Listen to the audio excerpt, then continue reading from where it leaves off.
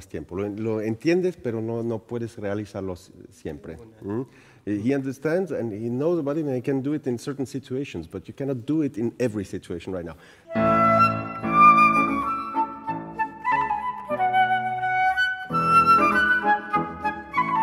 Okay, your flute has a tendency to be very strong and bright in the upper range, so this is why it's also helping it to sound strong. Tu flauta es muy fuerte, muy potente. En las notas, ¿cómo se dice? Agudos, sí, en los agudos. Tienes que pensar el sonido un poco más detrás y no.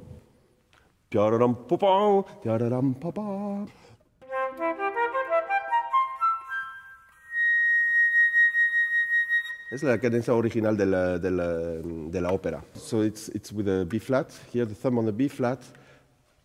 Second finger, fourth finger, and then press the first trill key here and use the last, the F sharp key, and no little finger.